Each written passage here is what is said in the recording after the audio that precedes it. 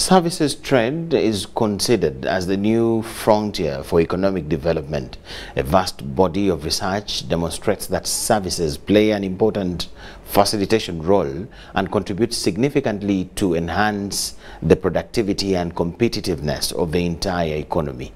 Remittances from Ugandans in the diaspora is said to bring into the country $1 billion every year. This is actually a drop by $300 million from close to $1.4 billion because of the COVID-19.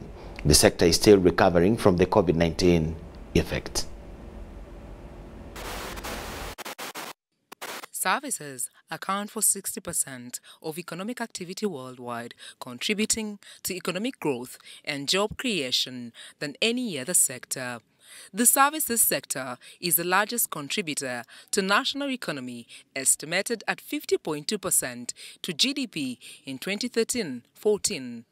Services exports have been relatively steady, especially during 2000 to 2012, where they registered an annual average trade growth of 18%.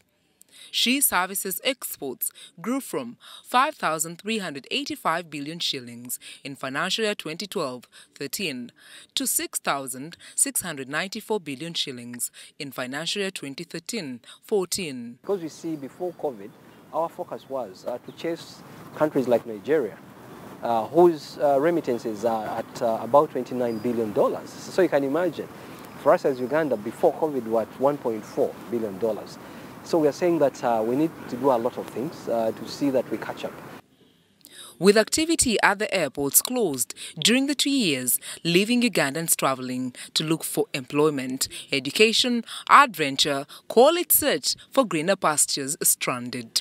The world has now become a global village. That's why, for example, when you go to the United Arab Emirates, you find British companies there. You find American companies there, you find all nationalities. And that's the whole point. So we're not an isolated case. So we need to embrace this and work together. The labor externalization industry was at the verge of collapse due to the COVID-19 pandemic. The sector has now registered achievements. 2019, we were able to bring in $1.4 billion as remittances from workers abroad. And when COVID came in, we lost over $300 million. We were sustaining international airport, that is Entebbe, as a sector. The only person you could see traveling was going for work through externalization of labor. The experts in the industry believe if government joins forces, a lot could be desired. Make the sector well, come on a round table, let it be looked at with all these ministries together, Labour, Ministry of Health, Ministry of Internal Affairs, Ministry of Local Government, Ministry of Foreign Affairs, so that they sit, because they are all dealing with one person. We put our heads together, make this safe, more productive, and very efficient. When they were reading the budget last year, they were talking about 900 million US dollars that comes in directly through this sector. That is compared to none. Uganda still remained among the top 10 recipients of remittances on the continent, staying in top position among sub-Saharan African countries. Services that are often exported through cross-border supply include market research, statistical analysis, communication advice, legal, architectural, accounting services, computer-related services, and telecommunication services.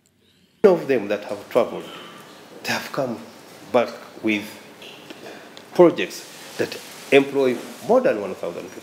Just to flash you a bit, we have Pinnacle Security here. It's a farm led by a returnee. The services sector in Uganda is now the largest sector in the economy. Sandra Kahonde, Joel Vubia, UBC News.